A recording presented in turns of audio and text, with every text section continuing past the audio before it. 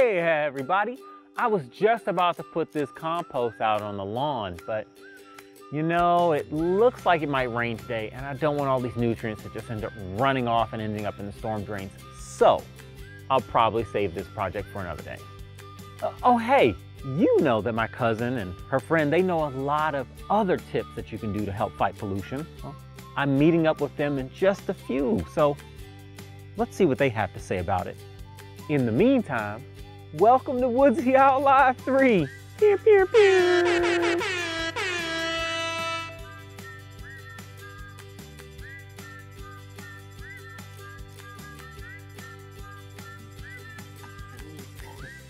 Hey y'all. Hey, I'm Chat. What's up? Oh, and hey y'all. Welcome to Woodsy Owl Live 3, brought to you by the USDA Forest Service and the Natural Inquirer. I'd like to introduce you to my super smart pollution experts. I'm Montana. And I'm Genesis. And I'm her big cousin, M. Chad Edwards. Now, Woodsy Owl has got a lot of famous sayings, but its most famous one is, Give a hoot, don't pollute. So for Woodsy Owl Live 3, we're doing a series of 3 videos talking about pollution. In our 2 previous episodes, we talked about what scientists are doing to prevent air and water pollution. But today, we wanted to talk to you about what you can do to help. Yeah, the Environmental Protection Agency, or EPA, has several tips for keeping our air clean. You can cut down on car emissions by carpooling, using public transportation, and even walking or biking when possible.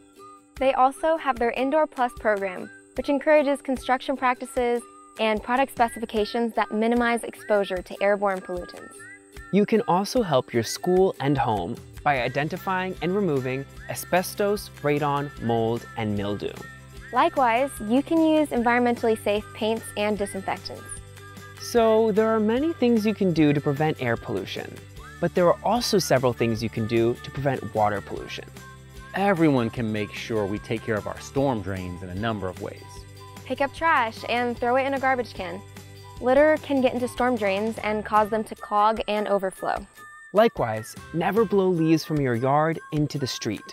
Leaves can also block storm drains. Never put fertilizer on your lawn just before it rains. The chemicals could wash into storm drains. Also, don't put motor oil down a storm drain. That could contaminate waterways. Instead, take it to the nearest auto parts store and they'll dispose of it safely for free. When we pollute our storm drains, that water runs downstream and contaminates other bodies of water. It can even find its way to the ocean. But sometimes our actions impact the oceans directly. That's true, like sunscreen. Research shows that when you put on certain sunscreens and then swim in the ocean, the chemicals contaminate the water and can actually deteriorate coral reefs. However, you should always wear sunscreen when you're in the sun. So consider switching to a reef-safe sunscreen. This also helps our rivers and streams because if sunscreen chemicals are released into our freshwater sources, they can leave oily films that can hurt the wildlife. To keep all of our waterways safe, it's best not to put anything in them. As we like to say, leave no trace. To help us, there are also a number of online tools you can use to help prevent air and water pollution too. In our last Woodsy Owl Live program, we talked about the MyTree and iTree online tools, as well as the Globe Observer app.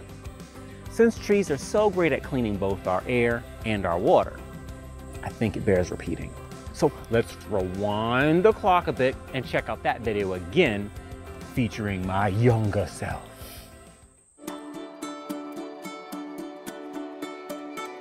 Since trees are so important in the natural cycles on Earth and in making the effects of climate change less severe, there are lots of ways that you can learn more about trees and their importance.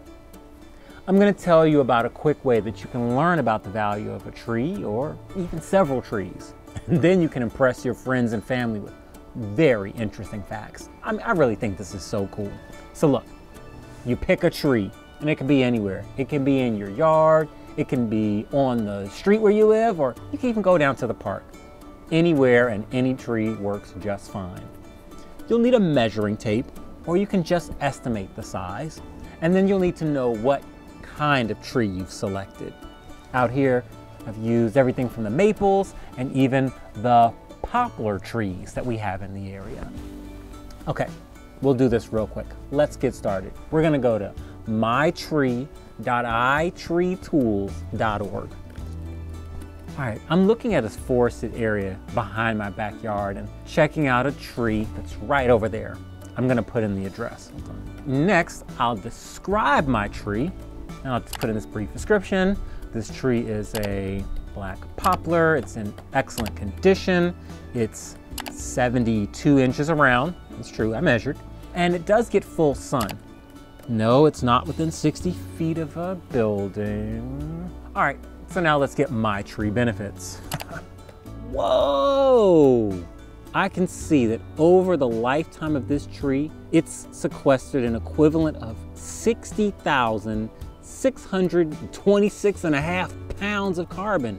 And this year alone was 10.76 pounds. Good gracious. If you think about it, 1 gallon of gas burned in a car equals about 20 pounds of CO2. Wow. So that means that this tree has saved basically the equivalent of 3,031 gallons of gas. All right, let's have a look at this guide if you want to get into this stuff at home. www.itreetools.org. If you're thinking about planting a tree in your yard, you can also use this app to research how the location can reduce your heating and cooling costs. Your parents will love that. Globe Observer is another program you ought to check out to learn about how trees are related to the carbon cycle. This is a citizen science project with NASA. NASA is taking lots of satellite information on trees to see how forests are impacting the planet on a global scale, and especially how forests and other vegetation and the oceans are absorbing carbon emissions.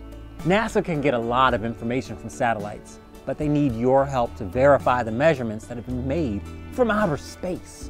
And observations from citizen scientists can help fill in the gaps in that data. And that, friends, is where you come in. Just download the Globe Observer app and go out and measure some trees. Here's a quick video to show you exactly how it works. Find a tree to measure and open the Trees tool. Aim your camera at the base of the tree and then the top. Walk to the base of the tree, counting your steps. The app will calculate the height for you. When you're done, share your observations with researchers and other citizen scientists.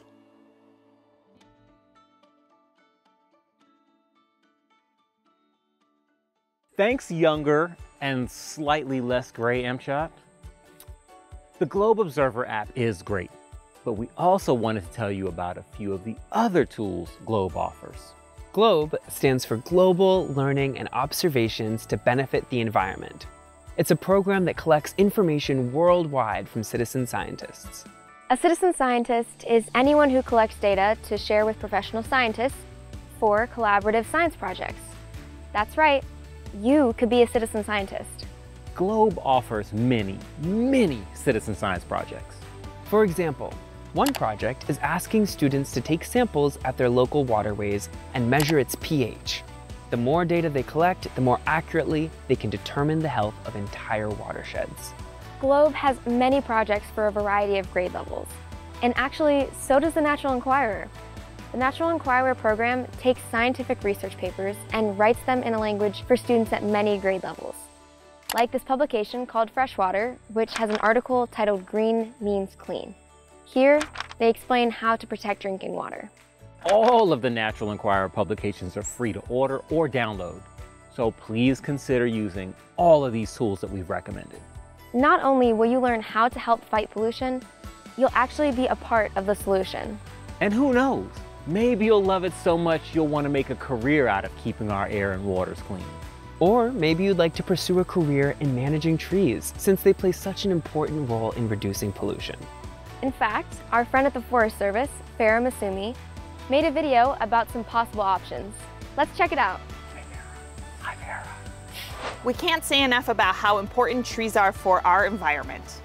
Their breathing cleans our air, and their drinking cleans our water. If you are thinking about a career working with trees, there are lots of areas you could pursue. The Forest Service employs lots of different tree experts. Biologists study broader forest ecosystems. Dendroecologists use tree rings to study climate disturbances, while dendrochronologists use tree rings to determine the years that certain events occurred. Forest geneticists compare tree DNA. Forestry technicians collect and analyze tree data. Plant ecologists study how plants function in landscapes. Plant ecophysiologists study how plants interact with their environment. Plant pathologists study plant health. Research foresters study how trees establish and grow in forests. Silviculturists study ways to sustainably manage forests. Urban ecologists study relationships of organisms and their urban environment. If you'd like a great jumping off point, check out the Natural Inquirer Scientist and Engineer cards, which are free to order or download. These cards highlight our rock stars in tree science, so you can see if their jobs sound interesting to you. For example, our friend, Dr. Rima Lucardi, is a plant ecologist with the USDA Forest Service. One of the things she studies is how invasive species impact native plants. She helps answer a lot of questions we have about how all organisms interact with their environment. Thanks, Farah. Speaking of questions, be sure to check out our next Woodsy Owl Live video coming up. In 1 week, join us for a live question and answer program where our experts will answer your questions live. Also, leave a question in the comments section of this video before September 21st, 2023. We'll try to answer it during that live show. But why wait until then? If you're looking for more programs like this one, check out our other FS Nature Live series. We have programs on climate change, freshwater, grasslands, pollinators, and much more. In fact, you can even find our previous Woodsy programs. That's Woodsy Owl Live 1 and 2 on the Natural Inquirer YouTube channel. In the meantime, remember what Woodsy Owl always says. Give a hoot, don't pollute.